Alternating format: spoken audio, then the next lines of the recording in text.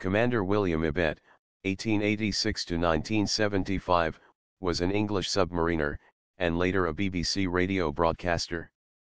After growing up in Wiltshire, he joined the Royal Navy, serving during World War I, including an attachment to the Russian submarine service, during which the October Revolution occurred, and until 1922, then re-enlisting in World War II. In between times, his various jobs included tea planting in Ceylon and work on a whaling ship in the Antarctic.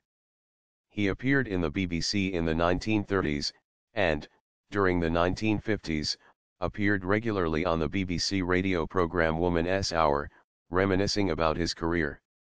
He was also featured on a 1969 BBC record, Voices from Woman's Hour Past and Present. He appeared as a castaway on the BBC radio programme Desert Island Discs on October 21, 1957.